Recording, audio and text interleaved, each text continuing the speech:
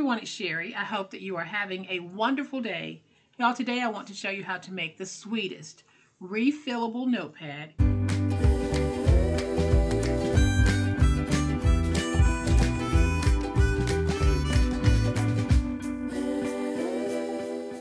Y'all, welcome to my channel. I am so glad that you decided to stop by, and welcome to all of my new friends and to all of my new subscribers. Welcome back.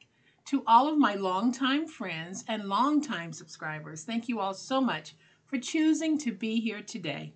Today's video is another take on an 8x5 notebook. This one will be refillable, and you're going to have a nice little accordion folder on the inside so that you can store those important little papers or receipts. I'm going to give you a closer look at this in just a minute, but y'all know what time it is. It's time to make it. All right, y'all, so here's a closer look at the notebook we're going to be making. I haven't decorated the outside because I don't really know if I want to. I might put some word stickers on here, but I really do like this beautiful daisy paper. So I might not do anything to the outside, but when you open it on the inside, we have this nice accordion style folder. Now my magnet is being held in place by tape. Once it dries, I'll be able to remove that tape and the magnet will be safe, but I didn't want to run the risk of it coming up. And so you have a nice place to store those receipts or important little papers or tickets that you need to hold on to. And then on this side, we have a standard 8x5 notepad. And this notepad is refillable because we've created our own little pocket for it. So this will sit in the pocket, and you can see that pocket holder right there. So you're able to use this as many times as you want because it is refillable. Now when finished, our little notebook measures 5 1/8 by 8 1/8, and it is 1/2 inch thick. Y'all, it's going to be so easy. Here's what you're going to need to make it.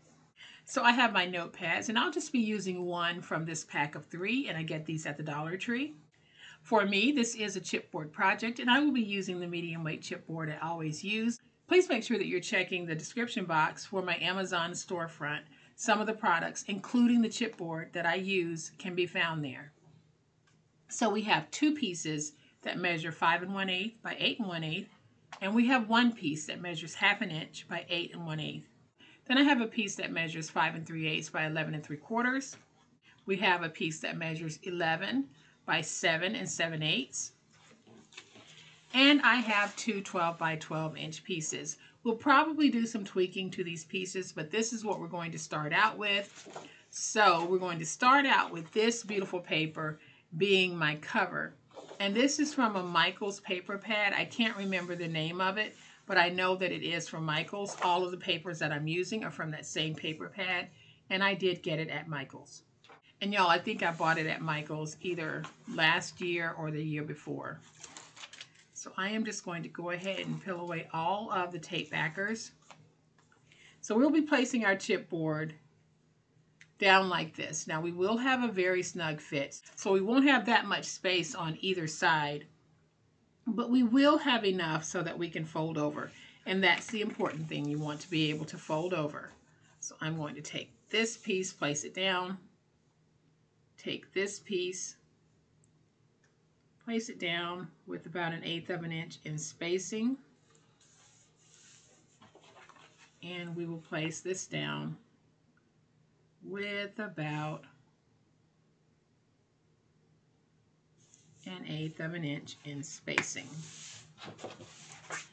I'm going to flip this over and go ahead and get that nice and stuck.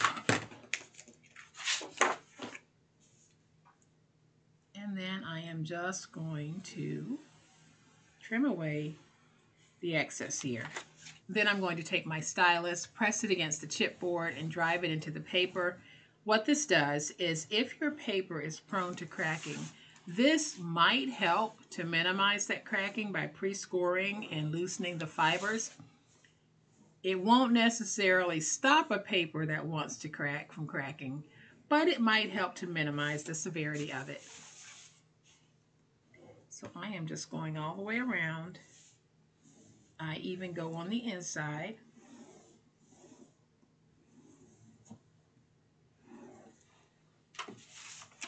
So now I'm just going to stand this up and train that paper to fold over.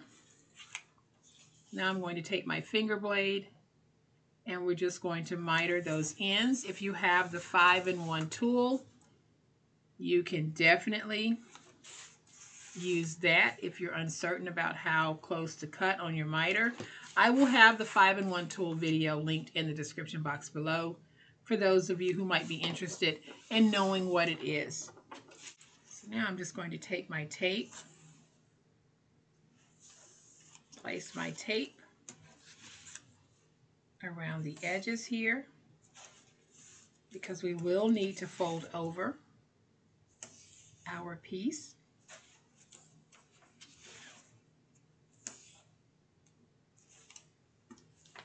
Let's just go ahead and get that nice and stuck.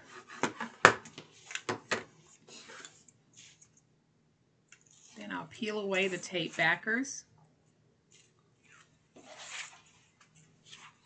We're going to take the smaller side and fold it over, getting that nice and stuck in our tape. We'll do the same thing over here. Let's just fold over. And now I am going to take just a little bit of glue because my edges here are a lot wider on the long side than they are on the shorter side. So I'm just adding some glue to make sure that I have good paper stick.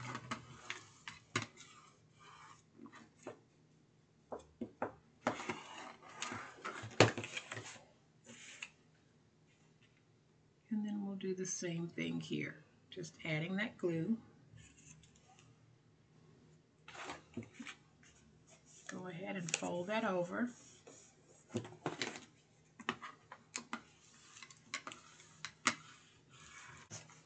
And so now I'm just going to stand this up. We're going to go along the edges, getting everything nice and squared and professional looking.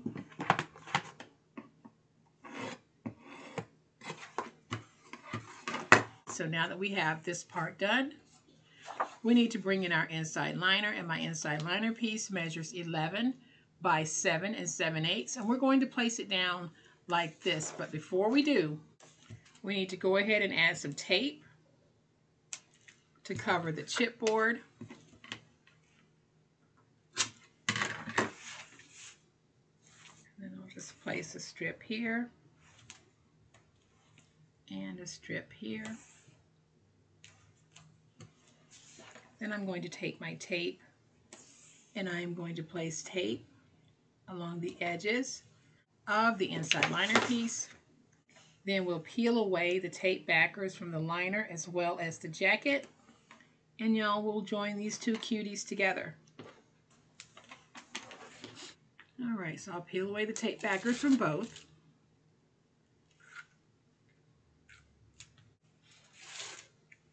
And now we're going to take this piece and we're going to place it down like this. I'll use my big old spatula to go in and get this nice and stuck. Make sure you pay attention to the edges because you don't want your paper pulling away. Then I'll go in and I am just going to work my spine. I like to make sure that my spines are very crisp. So I go in and I take the end of my big old spatula and I just really go in from both sides and I work that spine. So now I'll turn it around this way, pull my big old spatula in this direction, and find the other spine. And then I'll work it just like I did on the first side of it.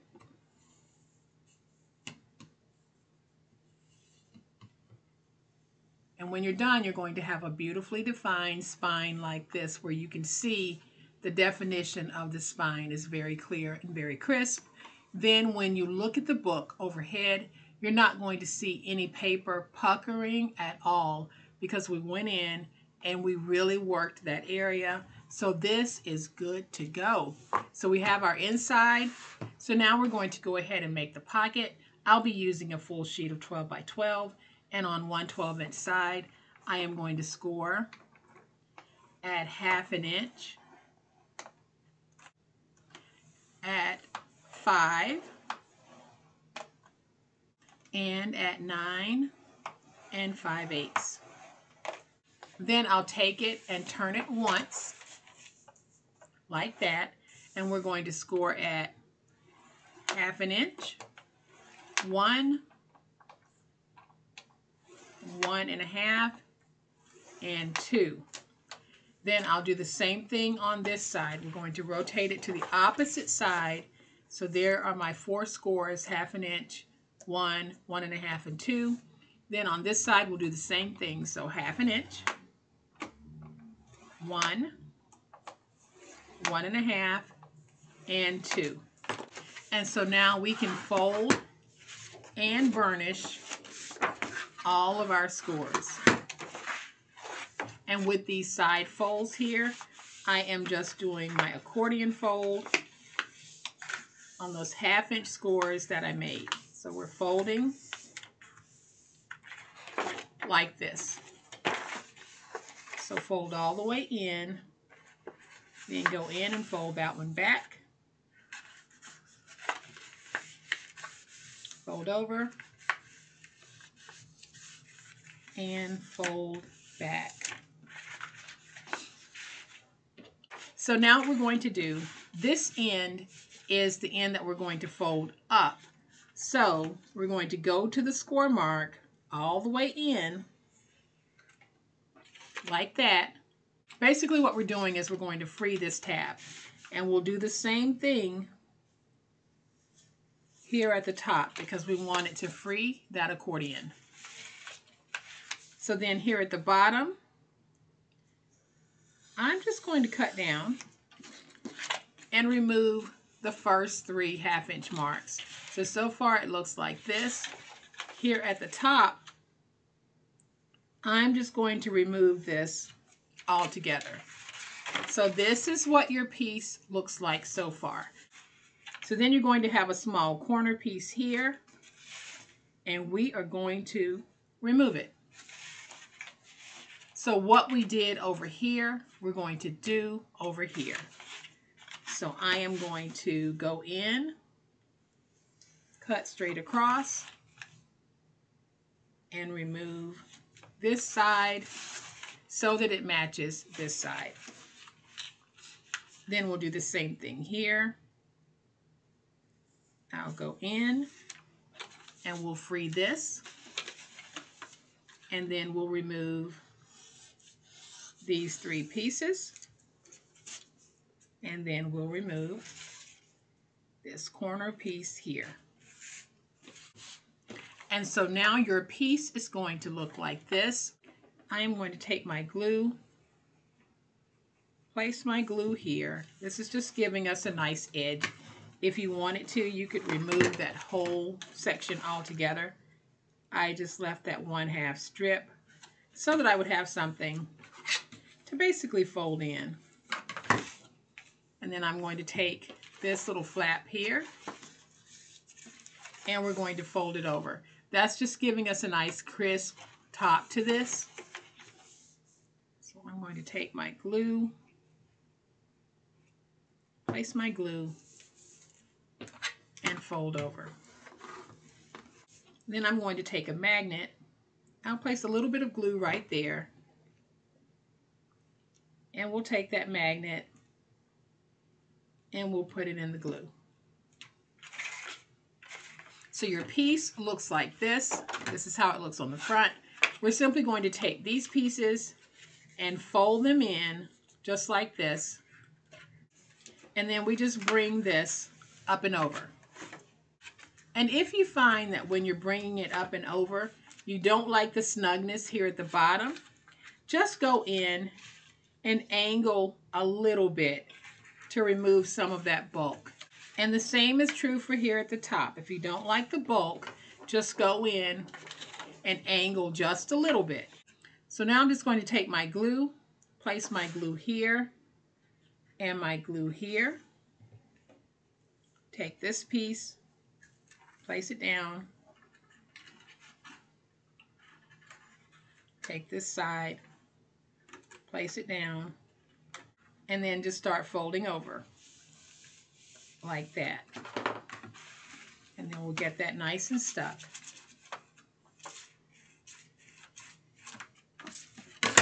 And y'all, that is how easy it is to make your own little accordion holder. You can put as many 1/2-inch strips on the side as you want. I just added 4. So now I'm going to take my scissors because I just want to round my ends a little bit.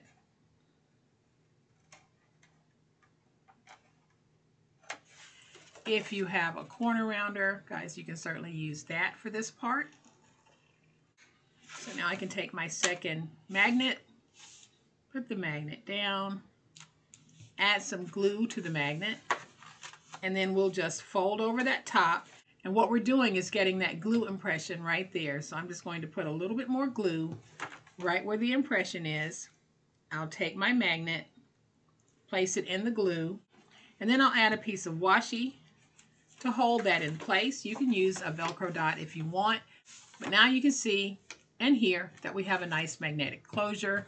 So when I place this in the book, I'm going to place it in just like this. So what I'm going to do is I am going to add some glue to 3 sides of the back because we're going to create a pocket behind this pocket. So I'll just add my glue like that. I'm going to take this and put it in like this, getting it nice and stuck. Go along the bottom, get that nice and stuck, get that end nice and stuck. And then I'm just going to go in with my tall bone folder and make sure that I have a really good stick on this. And now we can close that. And y'all, we now have a beautiful little folder. I'm going to take a clip and put it there. And then we're going to put a clip right there to make sure that that glue catches and it holds. So now we have it like this. I'm going to go ahead and take the piece that measures 5 3/8 by 11 3/4, and we're going to make the sweet little pocket for this side. All right, so I have my piece that measures 5 3/8 by 11 3/4, and I changed the paper because I wanted to break up the busyness of my pattern just a little bit. So on the 5 3/8 inch side, we're going to score at 1/4 of an inch and at 3/8 of an inch.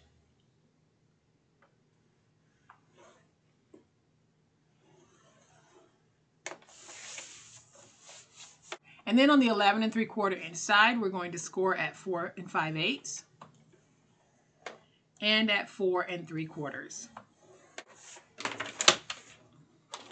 So now we're just going to take this, and we have some very narrow score marks, but we need to fold and burnish those score marks. So now right here in the middle, we're going to have a very narrow tab, and we're going to go into the second score mark, and we cut straight out to free that tab.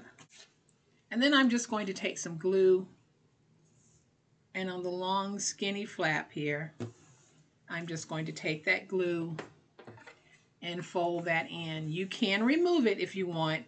I just decided I would leave it this time. I removed it the first time, but you can leave it as well.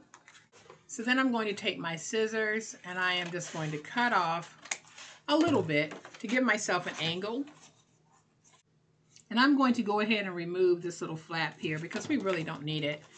And so I'm going to take my glue, add my glue on this little back flap here, like that. We'll take this, and we just put it down like this. Again, I'm going to bring in my long bone folder so that I can go in and work that stick. So we can take this and we can put it in like this. So one thing that I did notice, and it's a little mistake, but not one that can't be overcome. So what I noticed, y'all, is I have a little small mistake, and it's not a deal breaker, but when I put my book in, this side is going to be open, and I don't want it to be open. I wanted the opening to be on this side. Now, is this a deal breaker? It absolutely is not, because I am just going to create a fix. I'm going to take this piece, cut it off at 3.5. So I have a piece that is 3.5 by 1. So we're going to go ahead and put it down, and then I'm going to show you how I'm going to fix this. So I'm going to take my glue and put it down. So if you happen to do the same thing, this should help you fix it. So I'm going to take this and I'm moving it as close to the bottom as I can. So then I'm going to take my notebook and put it on the inside like that. Now the notebook can very easily slide. To keep my notebook from sliding out, y'all, I have a piece that measures 3.5 by 1, and I am just going to put down a little holder here. So this will be my workaround to stopping it from falling out. So I'm making sure that I don't have any glue on the edge here, but I'm going to put that there. Then I'll take this and I'll just wrap it around the back. But before I do, I'm just going to go ahead and just notch that a little bit like that. And we'll take our glue, put our glue right there, and then we can just fold it over. So I really could have let that stress me, but I won't, because now I just look at this as a decorative element that I can attach something to if I want to. So now we have a nice little notebook folio. We can remove the notepad. We have this nice accordion pocket in which we can put all types of goodies. And so now I'm just going to add a couple of pieces of decorative ephemera. And I think I'm going to take this one, add some glue, and we're just going to place it right there. I actually could have made that a pocket, but I didn't. Then I'm going to take some glue and I'm going to place this right here. And it says, "Some see a weed, others see flowers." I haven't decided what I want to do to the front of these, but I think that they are just so doggone cute. And you can see now what I mean about the pocket opening this way versus this way. But either way, we have a workaround. So if you happen to do what I did, go ahead and just put a little workaround piece in to hold that notebook in place. But y'all, I think that these are just so stinking cute. And I probably will go back and add something to the outside. I just don't know yet. Nothing is hitting me just yet. But it just might come to me later. So I hope that you have enjoyed this super awesome, super cute, super functional way to take notes, store receipts, store important papers, all in one place. If you have, please hit the like button. If you're not a subscriber to my channel, I'd love to have you join this amazing online crafting family. You guys, as always, please be safe, be kind, be the reason someone smiles today. Happy crafting, and we'll chat later. Bye.